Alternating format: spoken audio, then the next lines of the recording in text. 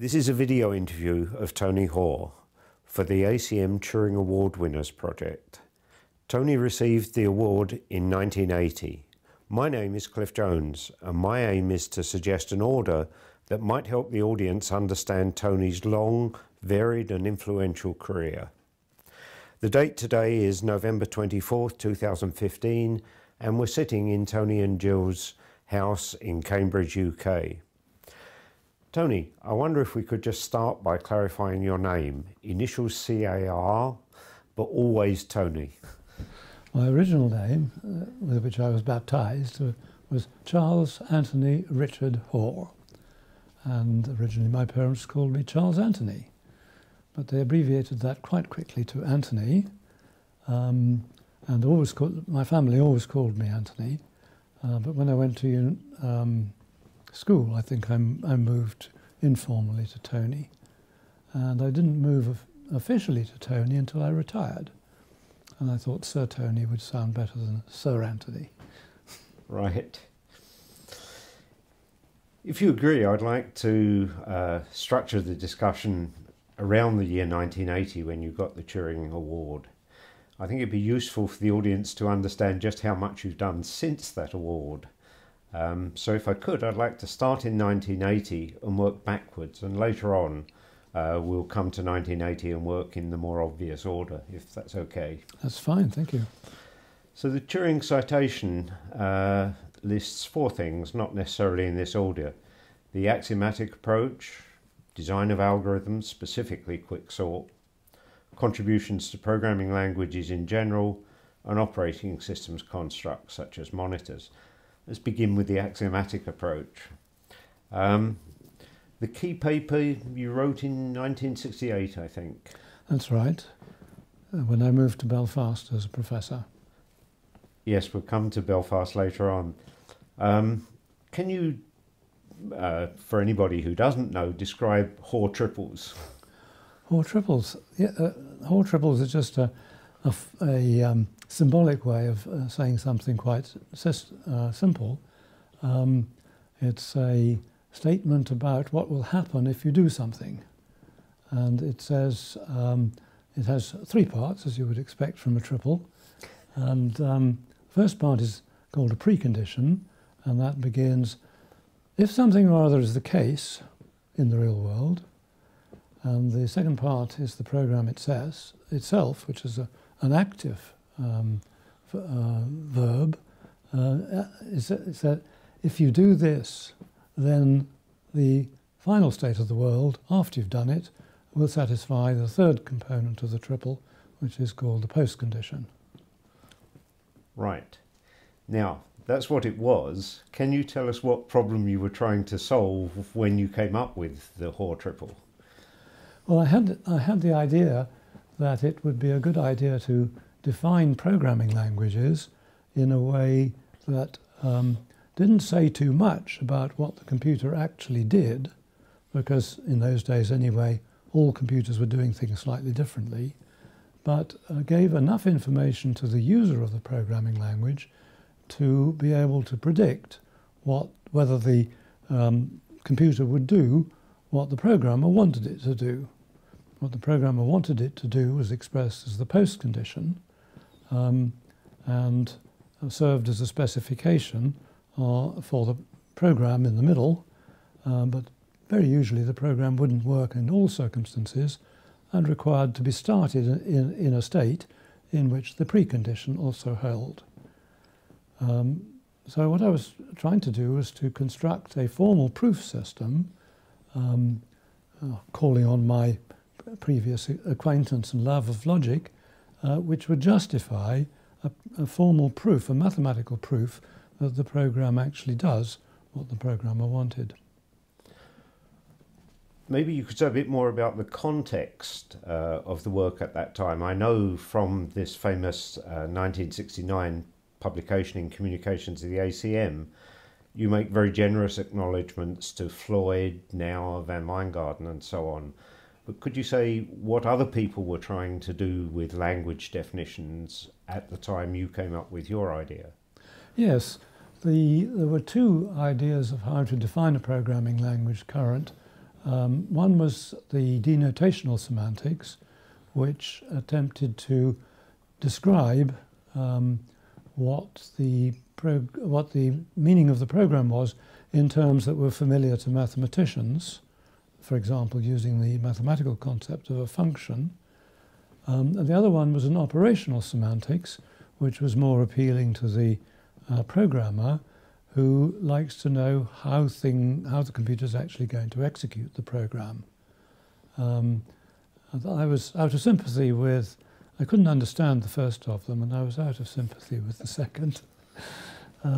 So I came up with this third approach, which is called the axiomatic approach, which has attracted quite a bit of attention. Right, well, we'll draw a lot of parallels later on with your later work, but let's come to that later. Baden-Baden, the Formal Language Description Languages Conference. Yes. There were a lot of papers there. None of them were using the approach that, or hinting at the approach that you were to pioneer. I think none of them were. I remember standing up to ask the question and using that as an excuse to make a comment, that I felt that one of the main advantages of a formal language description language was to be able to say as little as possible, and as much as necessary, of course, about the details of the language itself. And I gave an example of defining the modulus of a number as being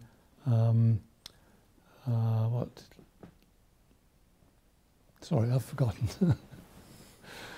Anyway, let's leave it at that. I know that you also went to the IBM Vienna lab and heard the course, the presentations on their extremely large attempt to use an operational semantics approach to define PL1. Were you on the ECMA Standards Committee or?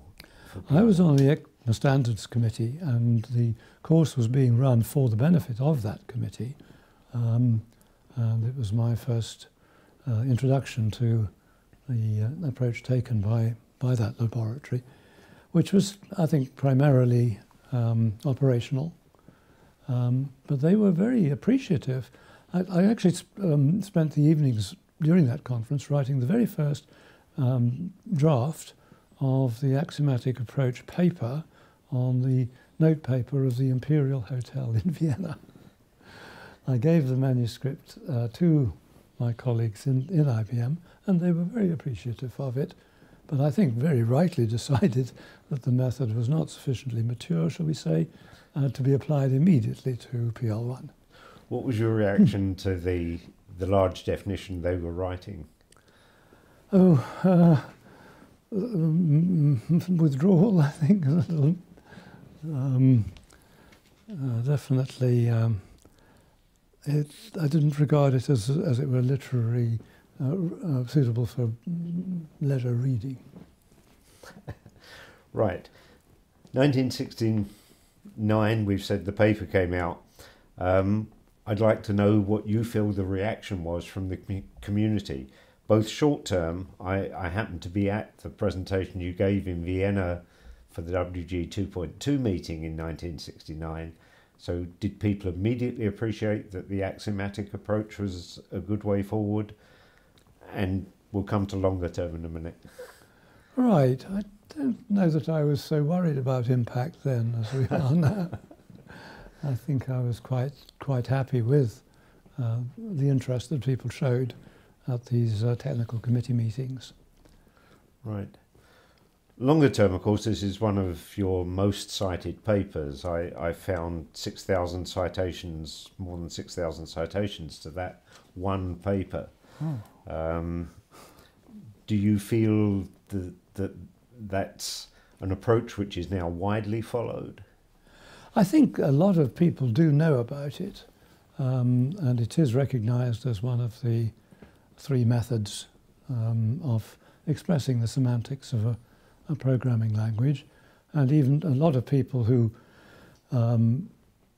were perhaps more comfortable with the operational approach did feel the necessity of proving that it was consistent with the axiomatic approach, in the sense that everything you could prove in one system would satisfy the properties that you could prove of the program in the other system. So in working backwards, what I wanted to do was draw out some of the practical stimulus to your chosen research topics. In a paper, I guess it's the Turing Award speech, you talk about the connection between the bound checking that you built into your Algol compiler and the idea that they were a form of assertion. How much do you think that was an influence for you? That you? Yes, I think I've always been attempting to make sure that the programmer had a control and understanding of what the computer was going to do when executing the program, and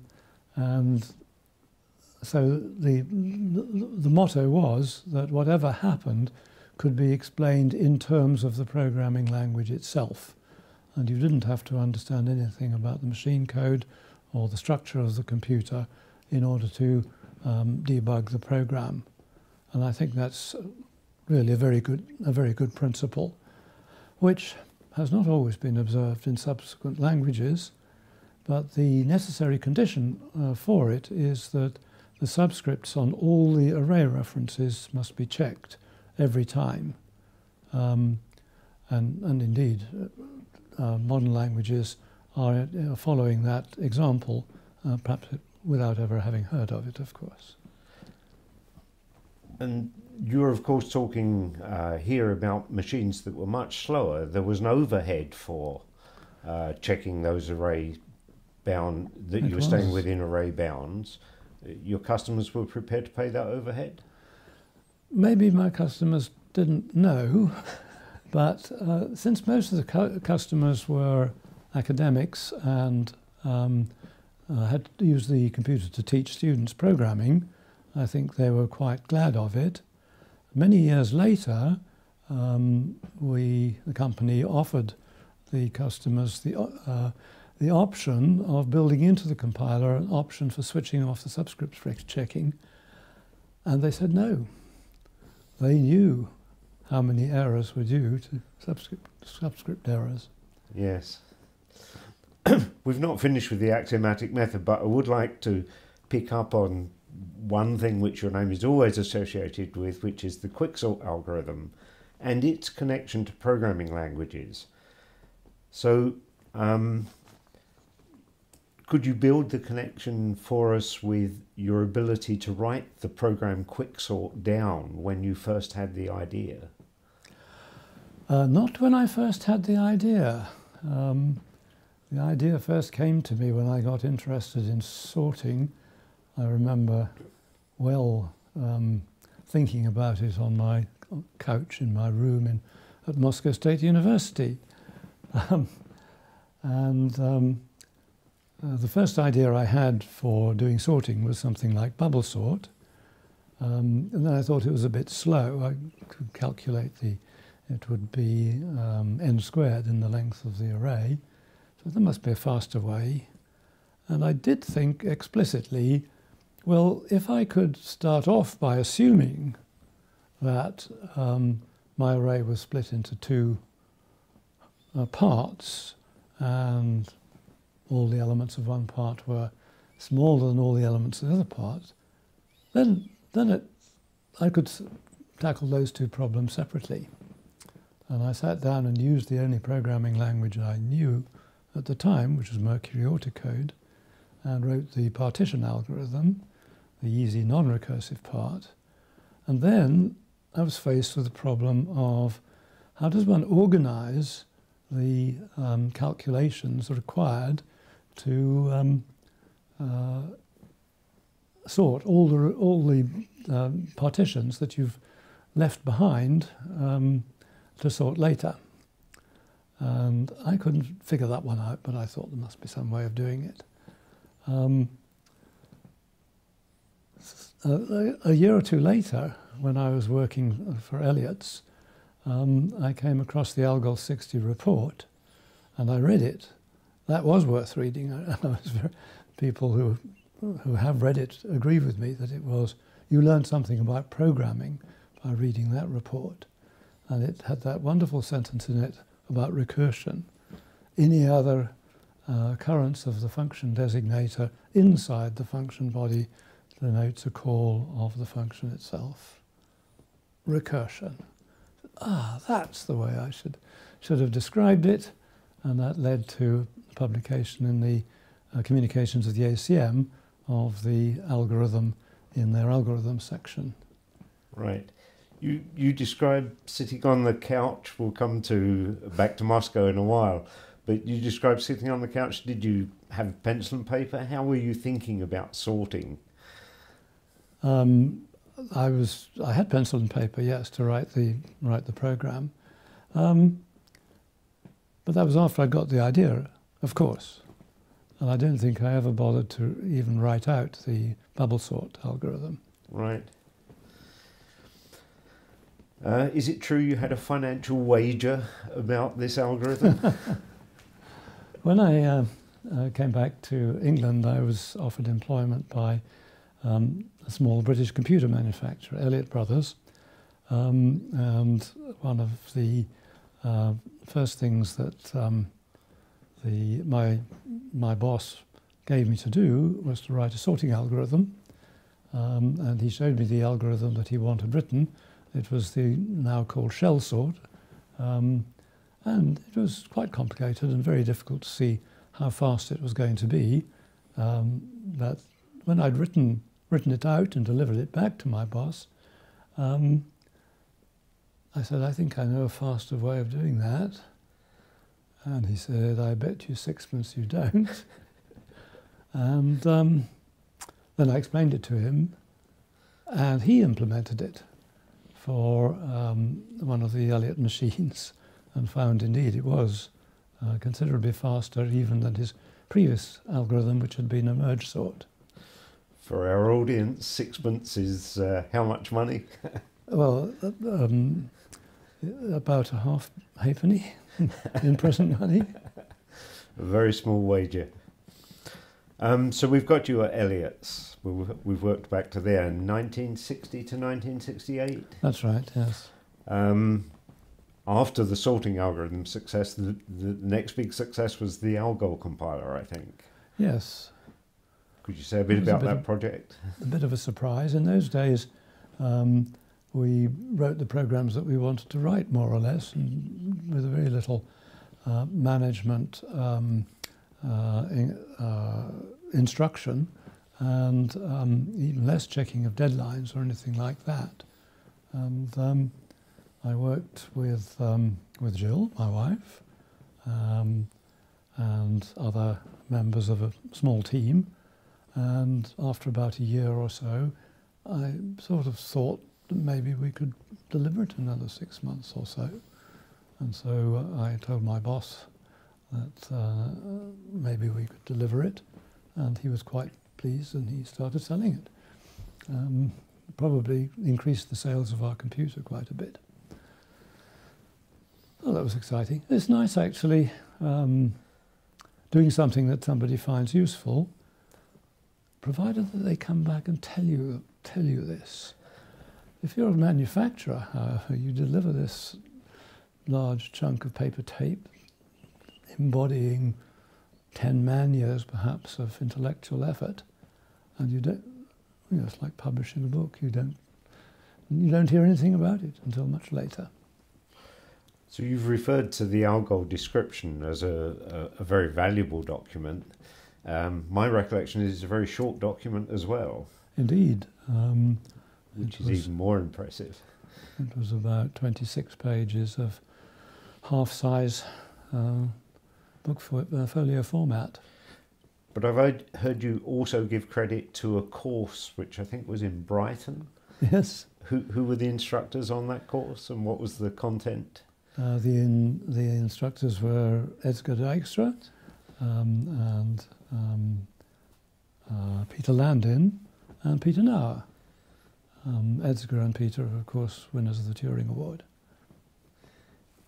But pretty impressive team to get you up to speed on Algol 60.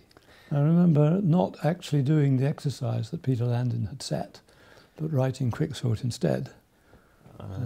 Rather shyly, I went up to the dais on which he was sitting and showed it to him. And he looked at it for a bit, and he looked at it again. And then he said, "Peter, come over here." Right. I'm sure they weren't grading you, but you would have got a good grade for that. So this leads very naturally into the topic of programming languages, which is one of the things cited in the Turing Award. For those who've only programmed in high-level languages, could you describe what it was like to program for your machine, the Elliot? 803 initially, although the main sales were on the 503, which was a faster machine, which was built a little later. Programming in machine code was writing a lot of decimal and octal numbers on a piece of paper. And what else can I say? The instruction code was relatively simple for that machine. And it was great fun to try and find the shortest sequence of instructions that would carry out my will on the computer in as short a time as possible. How about design aids? So, yes, you had to write this sequence of instructions, but did you use anything like flowcharts to develop the design? I didn't use flowcharts, I don't think. There were flowchart templates that perhaps some people used, but I think on the whole the experience was that they were only used in cases that the management insisted on it. Right. But not in my company, they didn't. My managers didn't do that. We haven't mentioned one very important member of your team. Jill, now your wife, actually worked with you on the Algol project. Indeed, she did nearly all the detailed programming of it. My duty was to write in Algol itself a sort of outline of the structure of the compiler as a whole. And I left nearly all the rest of the work to them. Right. So programming languages, the Algol 60 compiler, while Elliot, then a long series of other contributions to programming languages. Could you say a bit about Algol W and how that arose? Yes, in 1962, I think I was invited to become a member of the Algol committee at IFIC WG 2.1. And the committee spent some time working on revisions or stroke corrections to the original Algol 60 report and produced a new report in 1962. And then they called for ideas to put into the next version of Algol, because in those days it was expected, like machine architectures, that languages would change every few years. So I made a number of language feature proposals, which were published in the Algol Bulletin, and that caused me to be invited. I was quite an active member at the Princeton meeting of WG 2.2, at which they discussed the features and gave to me and Niklaus Wirth the duty of writing up the agreements of the meeting in a format that would make it suitable as a definition of a new programming language. And that did not become Algol 68. Are you prepared to tell the story about the schism and the transition from Working Group 2.1 to 2.3? Well, very briefly. The report was produced and presented at the next meeting. I think at Saint-Pierre it was, Saint-Pierre de Chartreuse. and the boss of the Mathematical Centre in Amsterdam, Art van Wijngaarden, whom you know well, had during that period had discovered a new way of defining the syntax of a programming language, which he wanted to try out on this new language. And he spent some time explaining it. I thought it was unnecessarily complicated. But he persuaded the committee to give him a go, and he was charged with producing the next draft, which he eventually did. And it went through many revisions and culminated in the language Algol 68. And you were not a fan of Algol 68? I'm afraid that the final meeting in 1968, at which the committee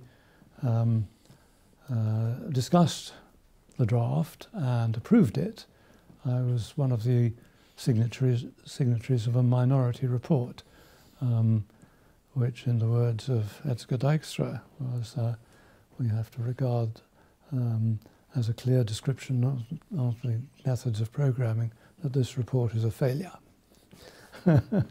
He didn't mince his words. And a number of you left or resigned from 2.1 and formed a new working group. Yes, I wasn't one of those who either resigned or formed a new working group. I wasn't a founding member of it, and I did stay on in the Algol committee to look after the interests of Algol 60 at a time when the committee was mainly concerned with removing, what do you call them, ambiguities and something or other of Algol 68. Right. And when that task was completed, it wasn't a very onerous task, that was when I resigned. And at the same time I was invited to join the WG 2.3 on programming methodology. Yes. Also on programming languages, a very influential book, the Structured Programming book. I fear structured programming was somewhat oversimplified by some people, but the content of that book has been very influential. Yes, the name structured programming, I think, was taken from the people you're referring to, namely your own employers, IBM, and tended to be equated with just avoiding go-tos. But the book, I think we interpreted, the authors of the book interpreted it as applying much more to the overall architectural structure of a program rather than the details in of the way in which a flowchart has been encoded in a linear programming language. And a paper I love, Hints on Programming Language Design, which I think has also been very influential, although perhaps should be even more widely read. That was for the first POPL conference, I think, Principles of Programming Language. But it wasn't in the proceedings. Were you late delivering, or? Oh, I don't know that proceedings were all that considered all that important in those days. I think it would have been late. I certainly had produced it within 6 months as a report of Stanford University, and that's presumably its ending. That's the version I have. Yes, yes. And then another very big project to which I know you were involved early on was the ADA project from the US Department of Defense. Yes. Could you say a bit about that? Well, I happened to be in the United States on sabbatical in the previous year, I think it was, and I took on a consultancy with the Air Force to write a report on their new programming language, which was called Jovial J3, and I wrote a report on its various features, which again I'm afraid wasn't very complimentary. But the report was of course ignored, and so was the language. The Department of Defense decided to start work on on a new language, which eventually became called Ada, and invited 4 teams to submit draft proposals for the language, without laying down very many conditions about what the language should contain. And I was asked to serve as a consultant to one of the teams, the one that worked was SRI at that time, and so I spent several trips to Menlo Park to advise them on the evolution of this language, because like so many language designs, it starts small and evolves, and the taskmaster, the person who was masterminding the project as a whole, kept adding more features which his clients, who were of course the armed services, required in order to gain acceptance of the new language. So, but in the SRI proposal was eventually rejected, and the successful proposal still required quite a bit of development, so I served as a consultant on that as well. There was, you say there were not very detailed requirements on what had to be in the language, but linking back to axiomatic basis, there was one very interesting requirement on the specification of the language. I can't... I believe I'm correct, I haven't gone back and looked this up, but I thought the Iron Man requirements, if I got the right phrase, said that any language had to be specified either in your axiomatic style or in the operational style. I don't recall that, I'm afraid. It's certainly, I don't think any of them were in the end. I don't think I was giving advice on how to draft an axiomatic language construction. Right. So back to Elliott's again, but I'd like to postpone the operating system work to when we talk about CCS later.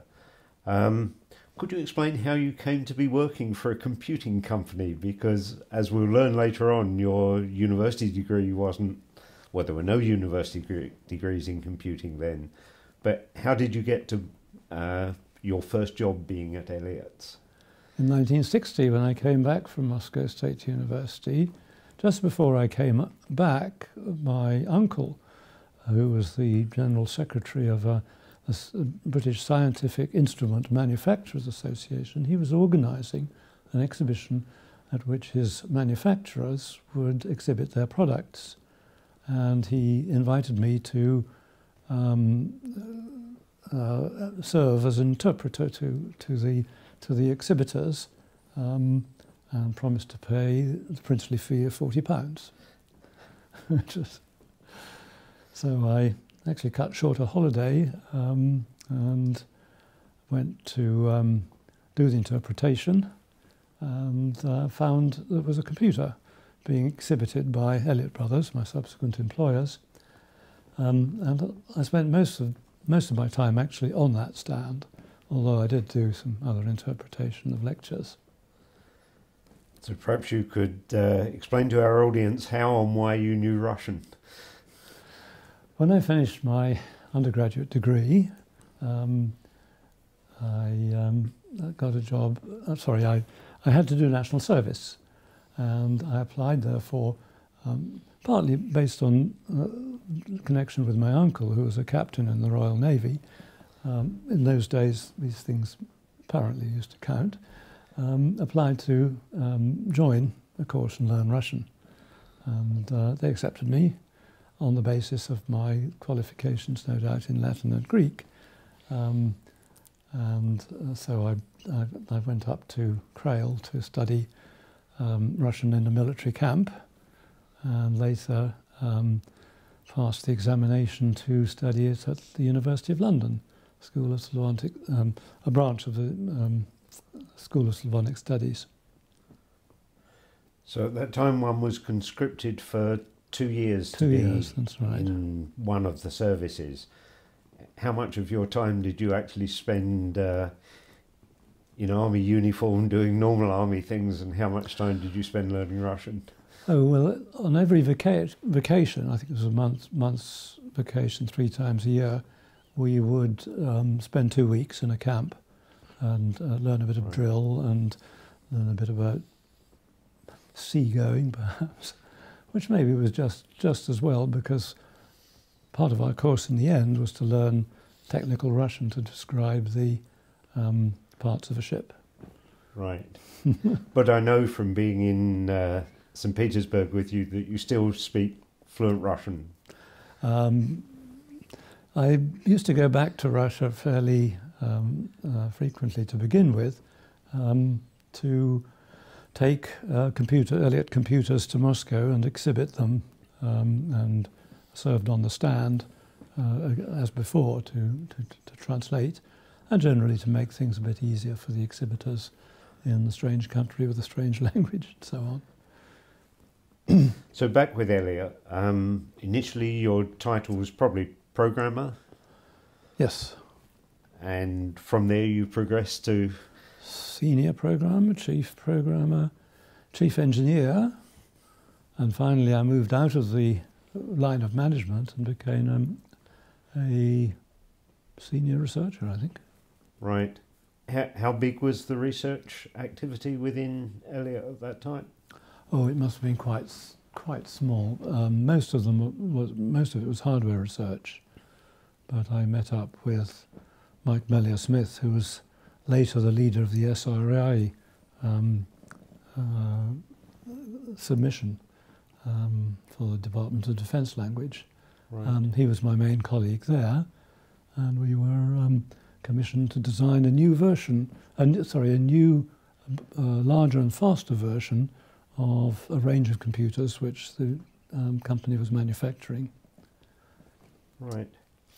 And then for our audience who've never heard of Elliott's, can you describe the series of takeovers that led to your departure from the company? Yes. The machine that we were designing never saw the light of day because the company was taken over in a very friendly way by the English Electric Company, and so I transferred my allegiance to the English Electric Research Group, who were working on a new design.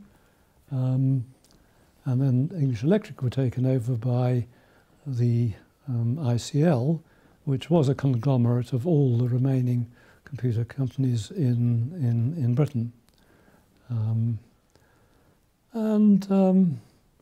I suppose I felt a bit sidelined, and I was asked, in the way that academics have, whether I would allow my name to go forward for consideration for appointment as a chair in Manchester. I had received a similar offer in Oslo, actually, for the post that Dahl, also a Turing Award winner, eventually occupied. And it just tickled me because I'd always felt I wanted to be an academic, but I didn't know very much about the academic scene, and I thought maybe a job with the Government Computer Centre in Manchester would give me better contact with academic work in computing in Britain. Was I right? No. That's another issue. This is the so-called National Computing Centre. That's right. That was in Manchester. That was. You didn't stay there very long, I think. No, that was one of the more shameful episodes in my career. No shame at all. You were offered a very... 3 months I was there, and half of it I spent under notice. I was the one who resigned, because it occurred to me, rather sensibly and rather late, that maybe the best way of learning about the academic scene was to go for a few interviews for posts. So I rather tentatively drafted a letter of application and sort of wondered whether I would make it in time to catch the post. And I said, well, if I can catch the post, I'll do it. And I did. I went for an interview, and to my intense surprise, I was chosen for the post. Do you know what the competition was like at Queen's University Belfast? Were they interviewing many people, or were you the only person No, they were considered good enough to interview? Several. In fact, I think I knew the two other. No, I knew one of the other applicants who was the No, he was an academic. He was a member of the university already. Right. No, I don't know that there was a great deal of competition. So your first position in a university is as a full professor of... Indeed, yes. It's quite an experience coming in at the top, as it were. Can you describe the other transitions, what it was like to work in academic decision-making as opposed to working in the industrial environment? Yes, I was a bit shocked when one of the first things I had to do on arrival in October was to decide something about the syllabuses for the next following year's courses. We never thought that far ahead in industry. The phases of industry were quite simple. At the beginning of the budgetary year, you expanded a bit, and at the end of the budgetary year, you contracted a bit, and that was as far ahead as one could possibly look. But that particular the other thing was getting used to academic politics, which is quite different from industrial politics. I realised that all professors were equal under the Vice-Chancellor, but you have to understand which professors are more equal than the other ones. And the ways to influence decisions. Well, it was pretty unpleasant for the first 2 years, actually, because I was also director of the computing laboratory, which I took quite seriously. And the manager of the computing laboratory and the professor of medical statistics, who was chairman of the Computing Services Committee, attempted to dislodge me, which was really quite unpleasant. And in the end, I went to the Vice-Chancellor and said, "Am I the director or am I not the director?" And he said, "You are the director." And so I explained the problem. He said he was looked into it and he came back with the right decision. I was not the director. That was great. That was great relief. Great relief. And the unsuccessful applicant for the chair made a very good director after me. You were, I think, in Belfast from 1968 to 1978. 77, I think. 77, yes. Sorry. This was, of course, a time of troubles in Belfast in Northern Ireland. Can you talk a bit about what effect that had on you personally and on the family? Well, yes, of course it had quite a strong effect. To begin with, it seemed rather distant. It was over the other side of the province in Londonderry.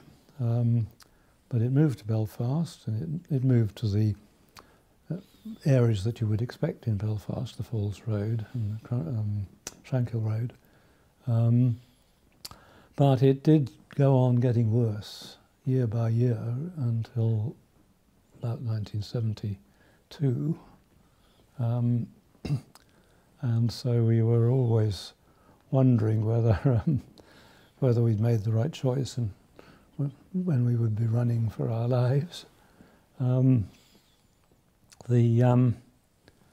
But it was such a friendly place, such a lovely place to be. And the job and my colleagues were so wonderful that we really enjoyed it. Our neighbours, we lived in a road a bit like Story's Way, with large houses and extremely friendly neighbours, still friends. And the only time that Jill was really worried was when should I say this? I was offered another post in London. Sorry, I was told that I had been appointed to another post, and would I come and talk to the Vice-Chancellor about it? And I probably would not have gone unless I'd been invited to be the professor. So I went for an interview and I turned them down. And Jill says that was the only time that she was really worried when I was in Belfast, that she might have to come back to London.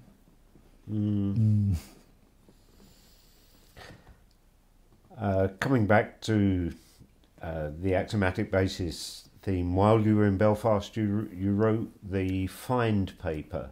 This brings neatly together your sorting thing and your axiomatic basis ideas. Yes. That paper had an interesting history. Yes, I recounted that history at a Popple conference a little while ago, that I submitted it and had it refereed. Were you one of the referees? Yes. No. Yes. That's okay. You're being personal. And then I looked through it again to see how to put the referee's comments in, and I couldn't understand it. Well, at least I was finding great difficulties in following the details, because I was trying to prove absence of overflow as well. And I thought this doesn't present the use of the axiomatic method for proof in a very good light. So I'll simplify it. I'll leave out the problem of overflow. And so I rewrote it and resubmitted it, and it was published all right.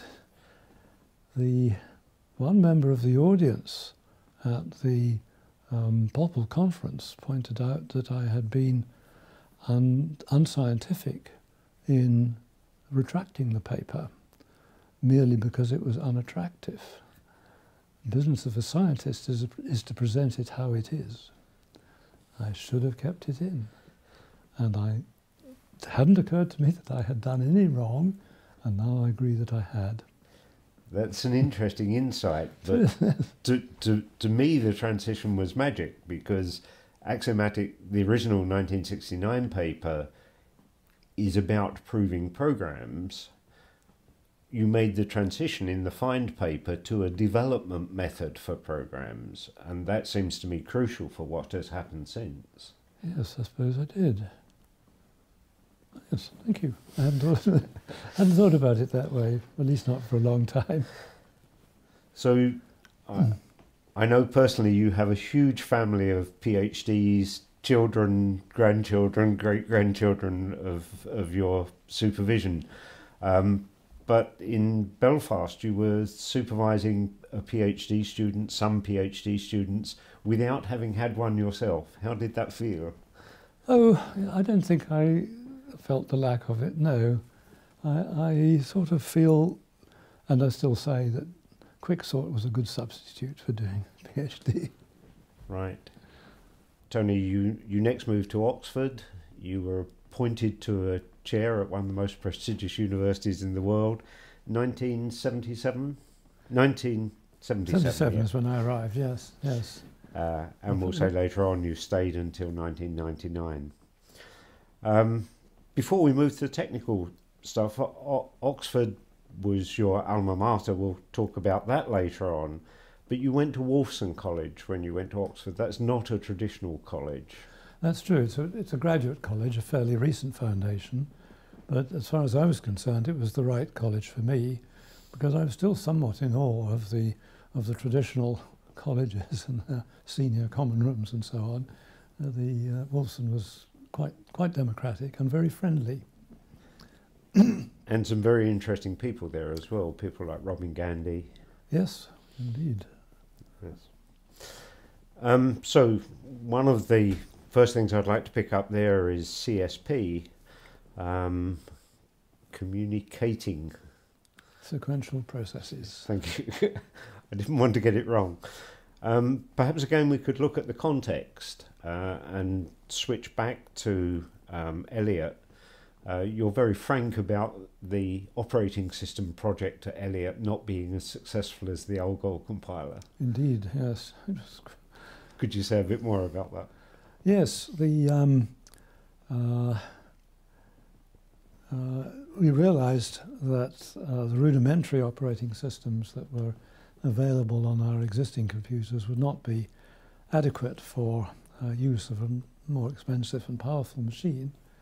And so I took upon myself, I suppose, I was the boss of the programming group then, to design an operating system about which I knew nothing at all. And so I read a few things. I learnt about code words, for example, what's now called virtual memory. And we tried our best to do something, but in the end, it turned out the system could not be delivered because it was too slow. It had used a virtual memory and caused everything to thrash. And so the project was cancelled and nothing was delivered, and the entire work of my department for the last 2 years was consigned to the bin, which was a bit depressing. The machines at that time had tiny stores. Yes, and the machine that we had a particularly tiny store of only 8,000 words, about 4 times that many bytes, and it had no capability for extending the main store beyond that limit, because that was the limit of addressing of the instruction code. So, whereas other companies that got into the same trouble, including IBM, I may say, were able to get around the difficulty by free gifts of hardware, we couldn't even give it away. Right. And this led to a long succession of contributions to how to organise concurrency, parallelism, and so on. Could you say a few words about monitors, for example?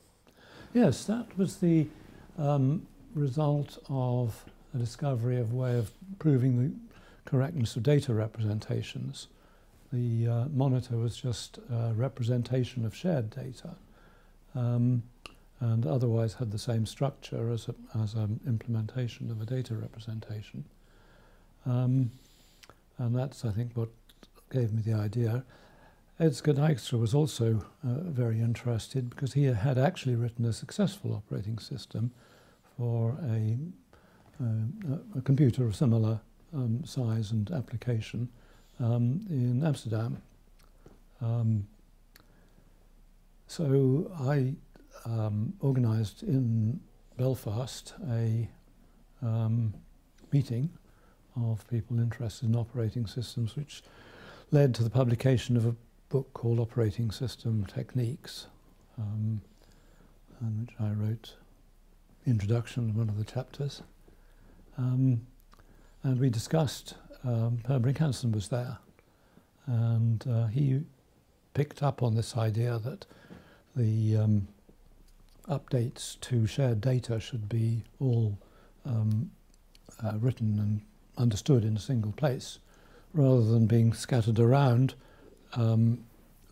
which was the case in my previous proposal for conditional critical regions, which is also mentioned in the operating systems book. Per Brinkhansen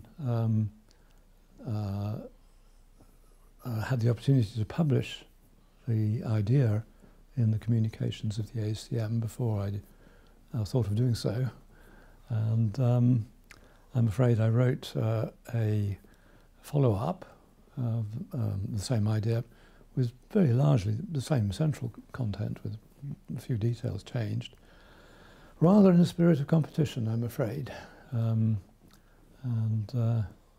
People for a number of years were concerned about which of us had really invented it. Per knew exactly how it had come. We had both invented it, and he wrote a letter to me explaining exactly the order of communications and discussions that we'd had. But certainly the paper was,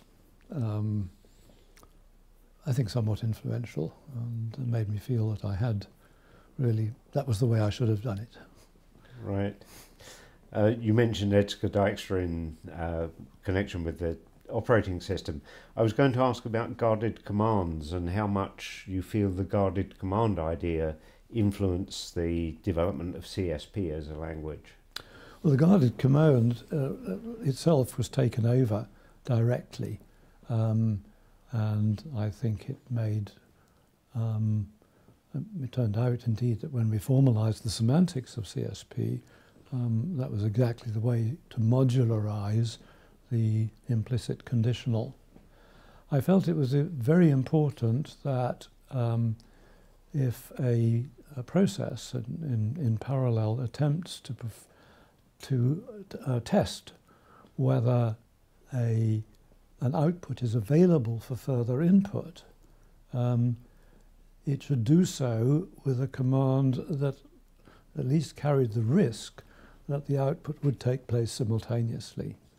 Because I didn't want anybody testing the availability of something and then not using it when he found it was available.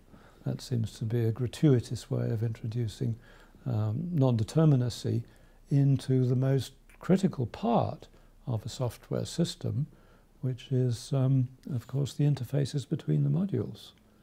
So I wanted the interfaces to be determinate, and any non-determinism should be expressed independently within the individual threads where we could manage it locally. So very influential, I think.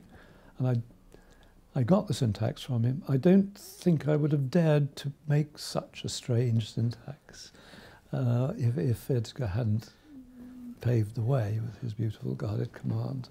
Well, I think you'd have dared most things, because we haven't come to the most radical departure in CSP, the complete abolition of shared state. Yes. This was at the time dictated by the structure of the implementing microprocessors, where the microprocessors were very cheap and fast, but the sharing of memory between the microprocessors was expensive and slow. So one could get away with not sharing state because it fitted the architecture of the implementation. Could be very fast. The situation is somewhat reversed at the moment, as you understand, which makes shared memory more relevant. And I'm following developments, and I hope have something to contribute to the development of shared memory programming in the future. But I think the input-output will come back.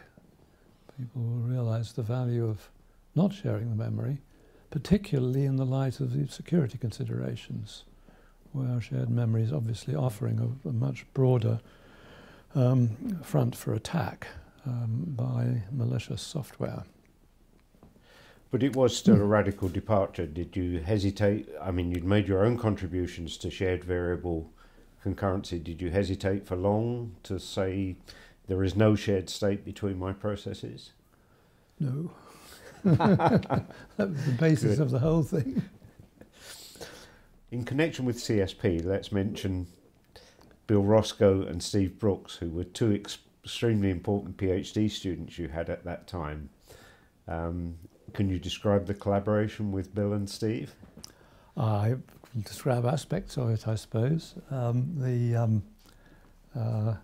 task I had written a paper on CSP and published it in the Communications of the ACM in the standard way, practice of the time, as an informal description, illustrated by a great many simple but obviously seminal examples.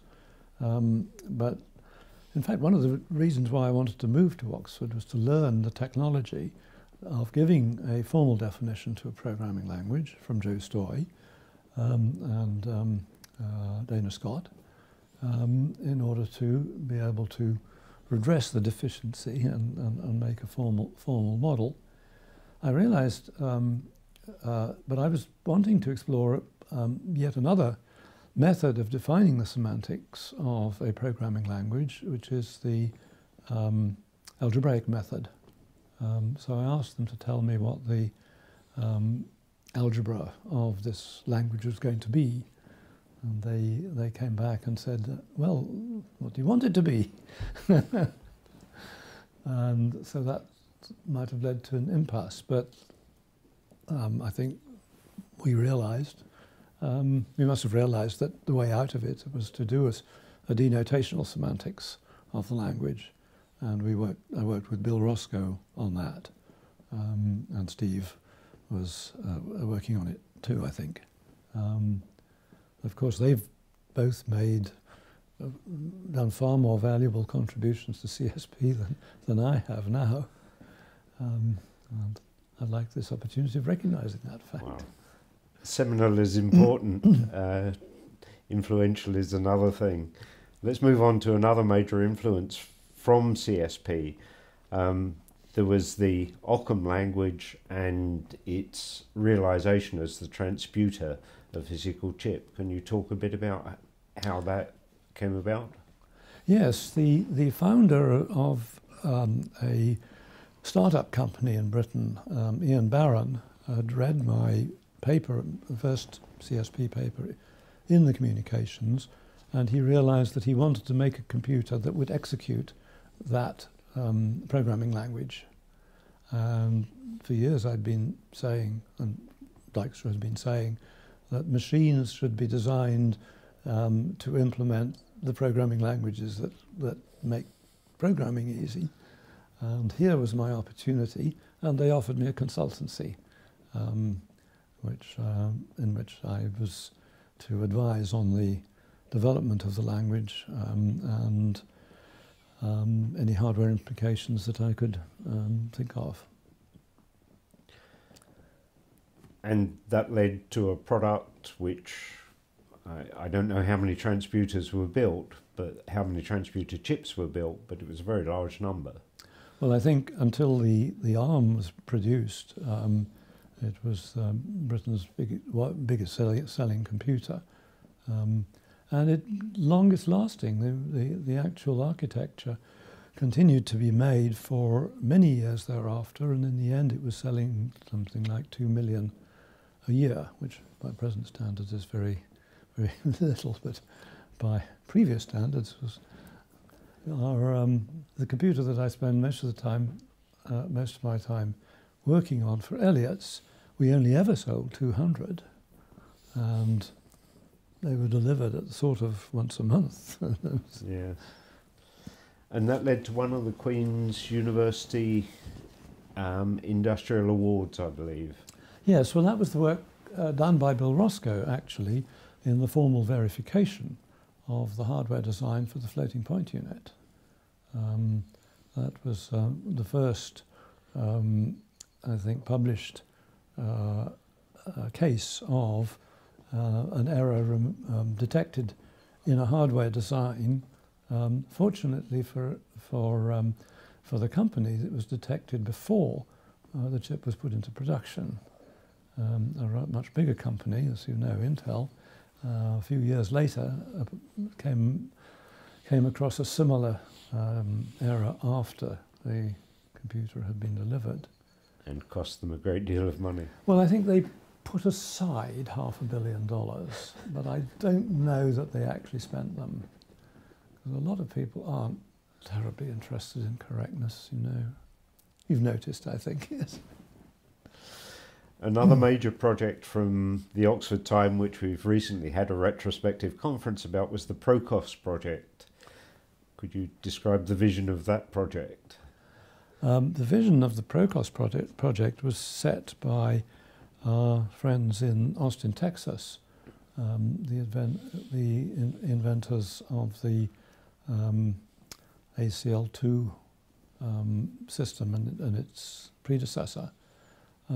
They had done a project to formally verify and to get a machine-checked verification for the correctness of the hardware and software for a admittedly not an existing chip, but a potentially viable chip design, which was successful, and I wanted to reproduce that technology in Europe.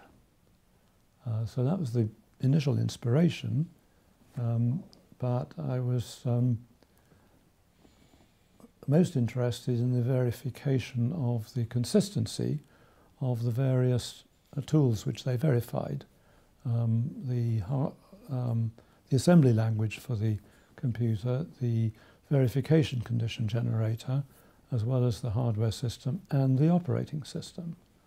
And I felt wrongly I believe now, that the technology of Boyer and Moore's tool was not capable of doing sort of structural proofs of that kind.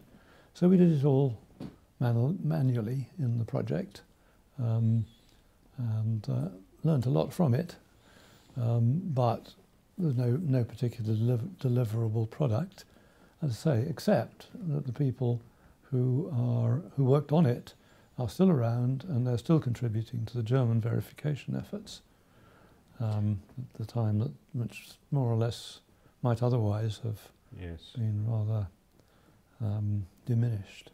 Yes, you corrected me. You corrected my omission. This was, of course, a European-wide project funded by the European Union with partners in Germany and Denmark. And Denmark, yes. Another line which began during the Oxford time was the unifying theories of programming with your colleague or visitor, He Feng. Would you like to say a few words about the objectives? I think we'll come back to it when we talk about cleaner algebras later on, but the goal of unifying theories, of course, is one that I got from the current efforts by physicists to unify the theories of the four forces. I realized that there were more theories out in the published literature than any one person could comfortably read in a lifetime, and wanted therefore to find some way of unifying them in the scientific sense, that the unified theory would be a generalization of the other theories but would not supersede them. And one doesn't wish to create an antagonism that you're trying to supersede the solutions which have been developed very often to deal with particular application areas and particular system architectures, and which are not invalidated by a general theory which, shall we say, is instantiated by no application and no architecture, which is what we were looking for, actually.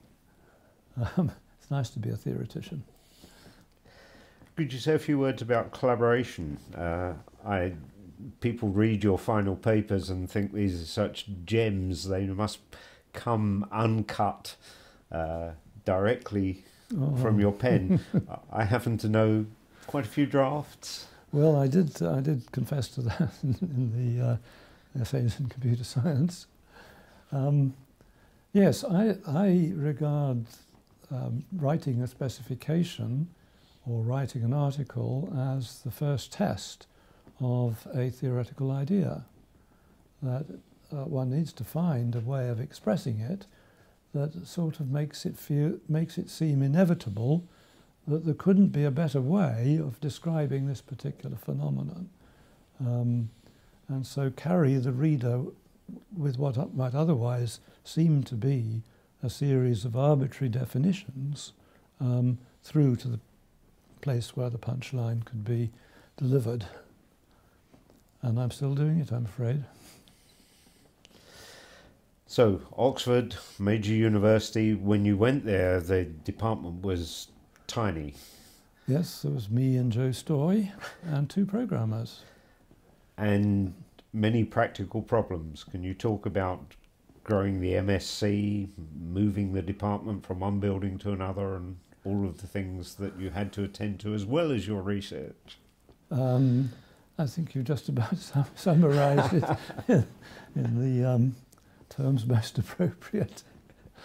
Yes, the setting up anything new at Oxford at that time was very difficult. And I was nearly all the time a member of the Faculty of Mathematics, and I had been a member of the Faculty of Science in Belfast, and had learnt fairly quickly and exploited my knowledge of how to influence that committee to make a decision in my favour, and eventually learned how to do it, pretty well, so that I could predict what was going to be passed and really avoid wasting time on something that is not likely to actually pass muster. When I got to Oxford, everything was turned on its head, because in Belfast one could make an argument based, for example, on the public perception. That what would the public think if they knew that you were doing this sort of thing? Or you could base it on the potential benefits for the application, exploitation of the research. These arguments carried no weight at all in the Faculty of Mathematics at that time. Starting up a new course was something that the university was able to contemplate, sort of, exaggerate slightly, once every decade. That was fast enough to. However, there was a predecessor. The Department of Material Science had a even more spectacular rate of growth for a number of years, and they knew how to do it. But they were in a different faculty, natural sciences, which was more used to this kind of thing. I was in the Faculty of Mathematics. And then Mrs. Thatcher, bless her for this at least, made an offer of money to found new posts. The first one was associated with the graduate course that we wanted to set up, and the next 4 were associated with an undergraduate course, which I then wanted to set up, a joint degree course with mathematics. I was very pleased to be in a mathematics faculty, because I knew that mathematical talent was the way to recruit good programmers, good computer scientists. And of course Bill Roscoe and Steve Brooks were a case in point. Then we got additional, slightly lesser numbers of outside money to support posts to set up new degrees, because no politician wants to support something that already exists, therefore you need to set up a new degree if you wanted to expand. So the number of new degrees I started in Oxford I don't know, the record probably still stands. Hope so, because it's not really much fun. And of course the college system, which is so valuable for undergraduates in Oxford, acted as a brake, in the sense that you had to get the buy-in of all of the colleges. Yes, every post that is offered by the university is a joint post, a joint appointment with a college, and the college is they're mostly fairly traditional colleges teaching fairly traditional subjects, and the only reason why the colleges were willing to accept a new subject was because Mrs. Thatcher, bless her for this too, cut the funding of the universities and restricted the number of places the universities were allowed to take. And each of the posts that were associated with the subsequent generosity had 10 college places associated with it. So it was just the right bribe to get the foot into the door. But there's no... there are problems with dealing with colleges as well, as you know.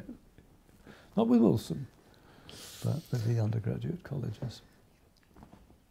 And eventually retirement in quotes came along from Oxford in 1999. That's right. I reached the standard age limit for retirement at the university. And we had a very nice conference to mark the end of your time in Oxford, I remember. A lot of people might have stopped work at that time. You instead? I got an offer from the director of the research laboratory just being set up in Cambridge by Microsoft. Cambridge, UK. Cambridge, UK. And the director, Roger Needham, offered me a post. He'd offered me a post 2 years previously, but I thought I was needed in Oxford at that time still. I think maybe I was wrong, but my last 2 years weren't very productive after Jifeng left. So I took it. Well, I spent a half-year sabbatical up in Cambridge to test the waters, and brought Jill with me, of course, because she would have to agree. And we both liked the place. And when I heard from the founder of the Microsoft Research Laboratory, the principles under which the laboratory was founded were to employ the best people and give them their heads, let them do the research that they felt was important. The only thing that he did require was that the recruits should have fire in their belly and want to change the world. Maybe I did. So can you describe how you saw Microsoft? You'd been in industry in the UK early on. You now joined the largest software company in the world. Did you feel it was ripe for exploiting more formal methods? Did you feel that the methods they were using were adequate? I'm thinking of a famous paper of yours. Well, when I wrote the axiomatic method paper, I thought that the topic of verification of programs using the axiomatic method would not be of interest to industry for a number of years, and during the time it is not of interest to the industry, it was appropriate for academic research, because industry was obviously going to have far much more money than a university to pursue the research, and therefore the sensible academic will withdraw if the industry is looking after the field. And I wanted to see whether that prediction was correct, and indeed it was. Microsoft was not using formal methods, not for several years, but when they came to use it from necessity, not for the reasons that I'd myself predicted, was that in the end some error would cause loss of human life perhaps, but because of the virus, which I'd never predicted, and nor had Microsoft. Mm. And so they turned to an element of formal methods, the analysis of programs, as a method of countering the threat of the virus.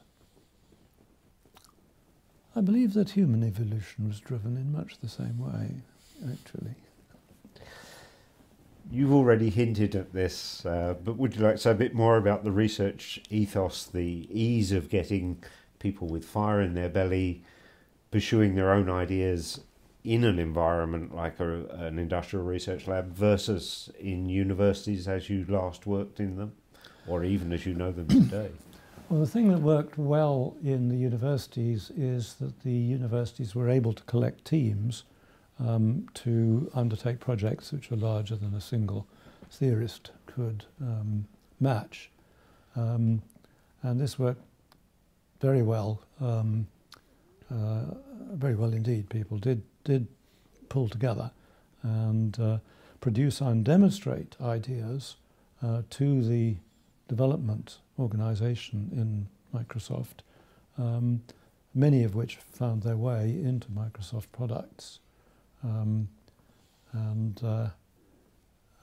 that sort of prospect of eventual delivery was what motivated the research and motivated the collaboration.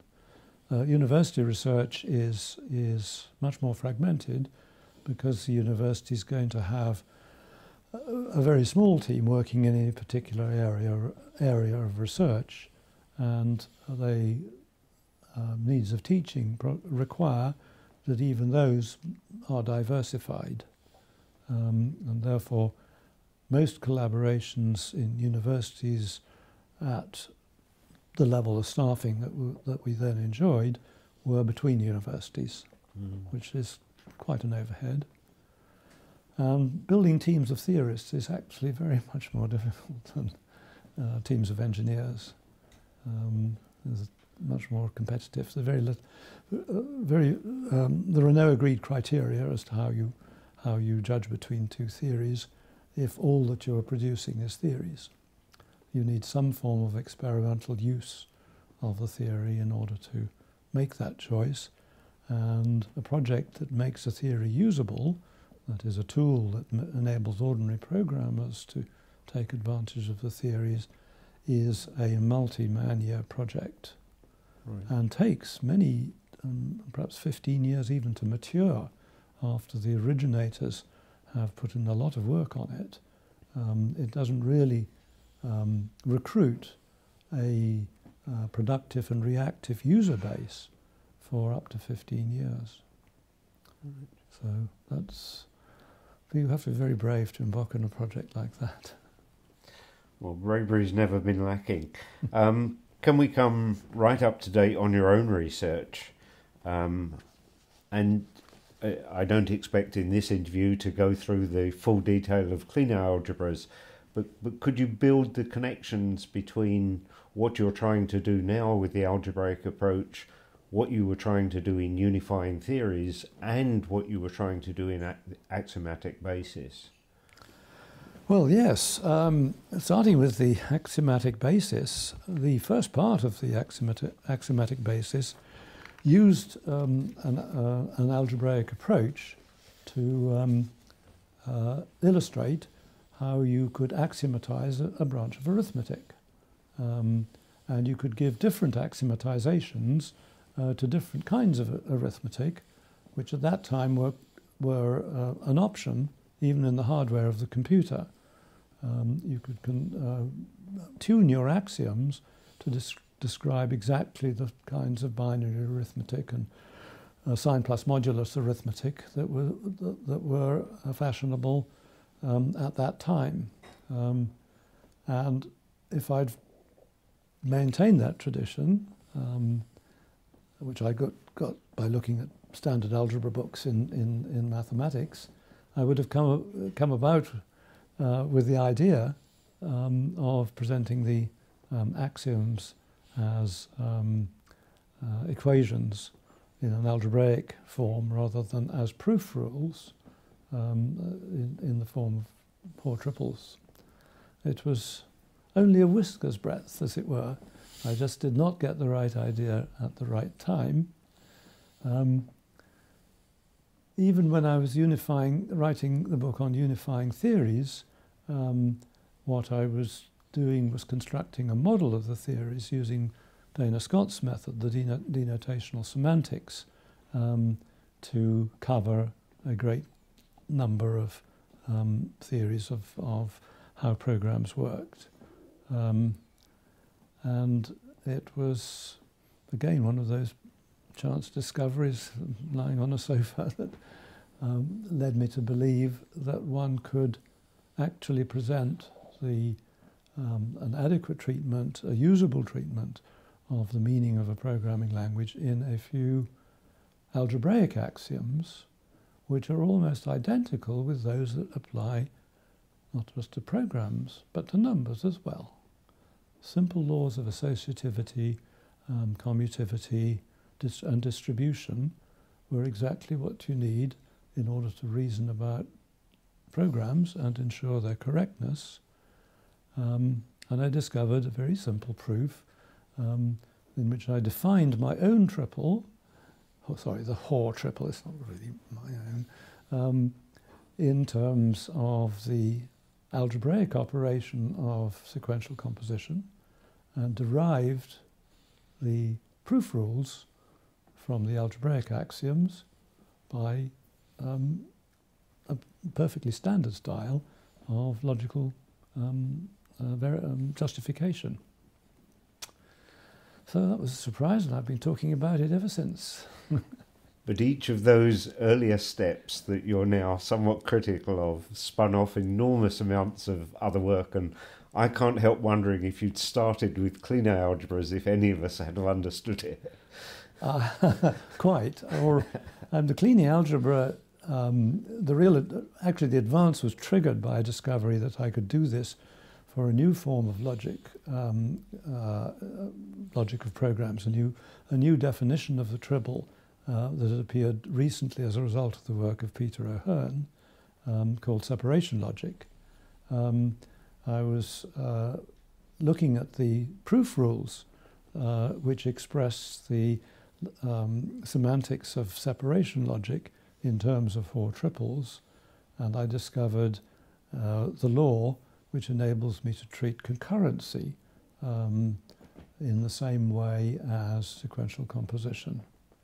And that, I think, was really not only unification of theories, but unification of two central ideas which are now central to computing, concurrency and sequentiality, into a simple algebraic framework. And since then, I've discovered that Robin Milner's operational semantics could be similarly defined in terms of the algebra of the semicolon operator, and all of his laws of operational semantics, could be derived from the algebra as well. So, yes, very satisfactory. And still busy. Yes, well, I'm trimming the edges a bit and trying to go back to a denotational semantics, which is really based on the needs of people who are debugging their programs. A person who is debugging a program needs to see a comprehensible trace of the behavior of that program,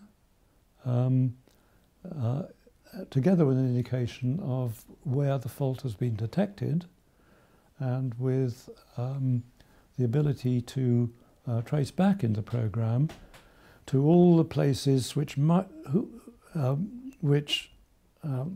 to be changed in order to get rid of that fault.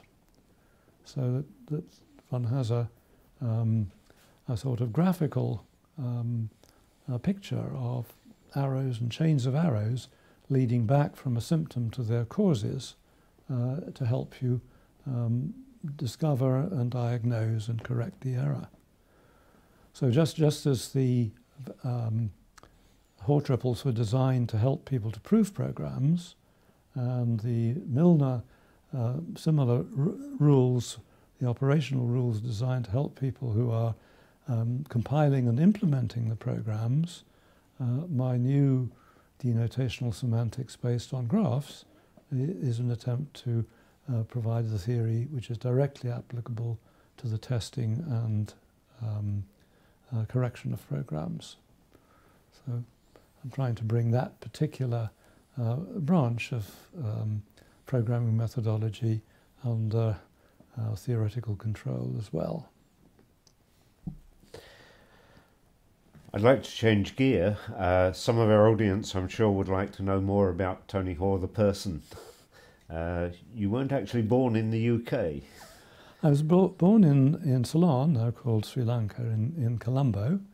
My father was a British civil servant, part of the among the rulers of the country, and my mother was the daughter of a tea planter, which doesn't mean somebody who plants tea, but somebody who looks after a tea estate and looks after people who plant tea and collect it and dry it and manufacture it.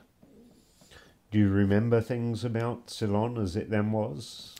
I remember a few things. I went back there when I was 70. I took my family back on a holiday trip. And there were one or two things that I remember, not as many as I might have. I mean, it was mostly fairly... Yeah, I actually meant, do you remember things about living there when you were a child, or...? Oh yes, I remember going to school there, the incidents, going into the jungle to see elephants and leopards and bears and buffalo, all of them pretty dangerous. The headmaster of the school took us on a school party to Yala, where we stayed in the rest house, and went around in his old bus to waterholes to see what animals we could see. Fascinating. And you then had to move away, still not back to the UK immediately? After this is, my mother and my two brothers moved to Rhodesia during the war because of the threat of imminent invasion of Ceylon. And we spent a couple of years in Rhodesia in South Africa before going back.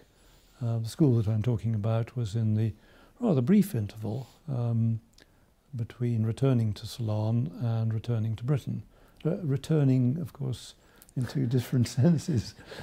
all the English in Ceylon regarded returning as being returning to United Kingdom. And your first school back in the UK was? Was the Dragon School in Oxford, a rather superior prep school where I spent just under 2 years, got a scholarship to a public school in Canterbury, King's School. Which leads on to your first university degree, which wasn't an obvious preparation for computing. Could you explain what the degree of greats is? Yes, it's has quite an ancient tradition in Oxford. It consists of 4 subjects: Latin and Greek, language and literature. Well, that's 4 already. Latin and Greek history, and ancient and modern philosophy.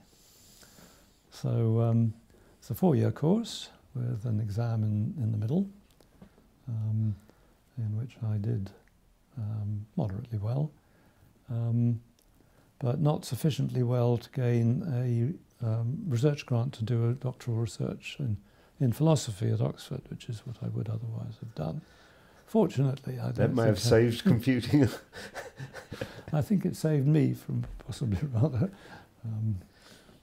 a career for which I was not What made you ideally choose fitted. grades? At the public schools in those days, all the brightest students studied Latin and Greek, and history was for those who can't.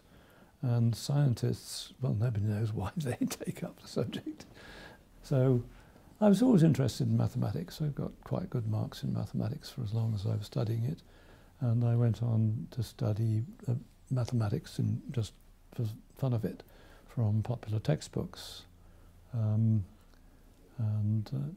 I acquired an interest in philosophy through the philosophy of mathematics, through reading books by Bertrand Russell, for example, and C.M. Joad, who was quite a popular philosopher in those days.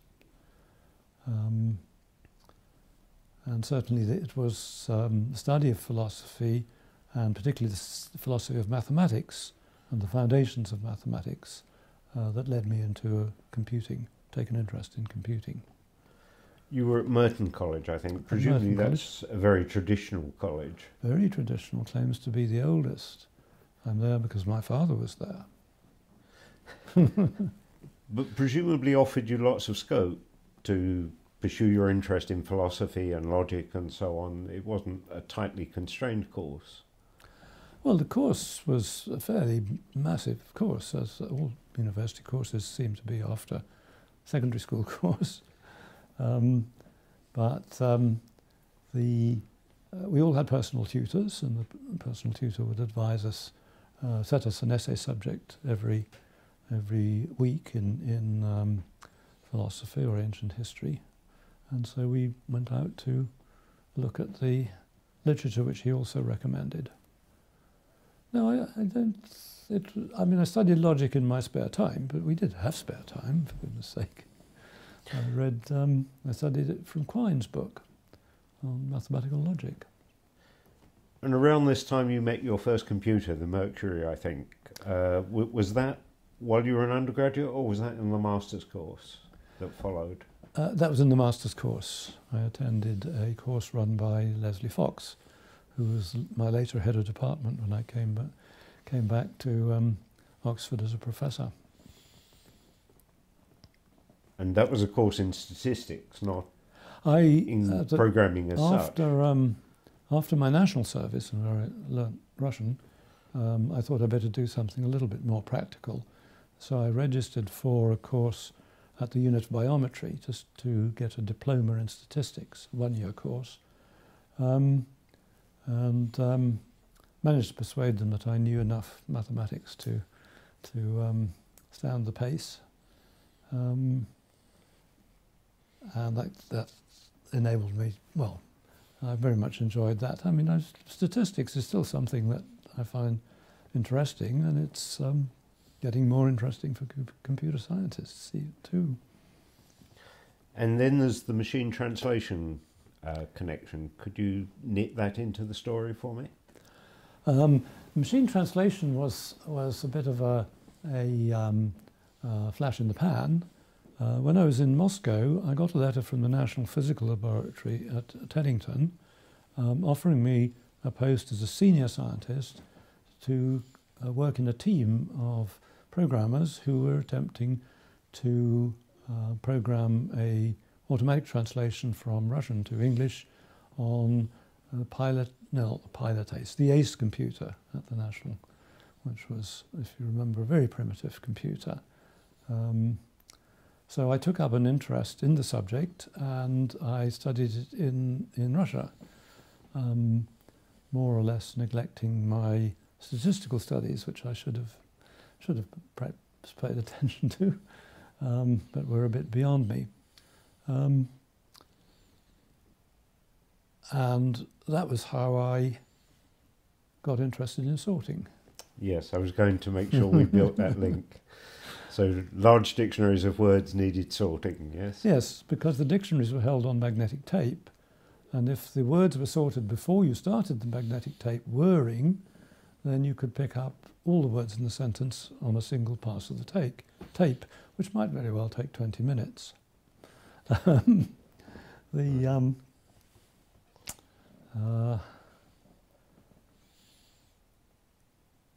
how did I get... Sorry, what was the question again? Well, just the link between machine translation and your eventual quicksort algorithm, the design of the right, need you to were sort. angling for that story then. So we've already mentioned Jill Pym, before she married you. You were married in 1982? 1962? Thank you. Yes, January 62. Children, grandchildren? Yes, we have 3 children. Tom first. He's now a security expert working in the research facility of Hoare in Banbury, Oxford. My daughter Joanna her partner is a city architect in Vienna, and she lives in Vienna and learnt German, and is now working as an organizer for the Buddhist community in Europe. And my youngest son was Matthew, was a bright schoolboy, but he unfortunately succumbed to leukemia some time ago, in 1982. And he was very clever, amusing, bright, and extraordinarily kind and considerate person. Real fun to begin with, to be with. And he left us with many happy memories. Mm. You've lived in houses, I gathered earlier, more than one in Barnet. Yes. That's North London. North London, yes. Of course, Belfast, which we have talked about. Then you lived in Oxford. Yes. And now here. Actually, ignoring for the moment the spells in the States, not too many moves in your life. No, 8 years for industry, 9 years in Belfast, 22 years in Oxford. Wow. I keep remembering that this is twice as long as Mrs. Thatcher was Prime Minister, and that was too long, wasn't it? And now 16 years working for Microsoft in the research department. Yes. And there were 2 spells in America at least. Yes. The first one was 6 months, where I was hosted by Don Knuth, and wrote a number of papers, and met the Palo Alto Research Center of Xerox, which was the really leading computer science laboratory in America at the time.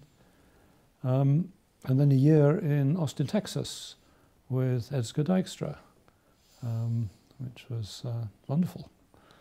The famous year of programming. The year of programming, yes. We organised a series of seminars, which we called the Year of Programming. And I'm hoping to go back there next year to renew acquaintance and celebrate the retirement of a close friend and colleague. Well, to move towards wrapping up, as well as the Turing Award 1980, the enormously prestigious Kyoto Prize in the year 2000, honorary doctorates. Can you remember the first and the most recent, perhaps? Yes. The first was at the University of Southern California. It was organised by Per Brink Hansen, who was a good friend of mine. He's a great man. The most recent were in Europe, Warsaw, Madrid, and St. Petersburg. Right. And at least 10 in between those. Well, nearly perhaps, I don't know. A lot of honorary doctorates. Fellow of the Royal Society, Fellow of the Royal Academy of Engineering, a knighthood in the year 2000. That was a good year. Yes, it was a good year. That was my first year at Cambridge. Right. I met the President of China, the Mikado of Japan, and the Queen, all in the same year. So it was actually the Queen who conferred the knighthood. Indeed it was, yes.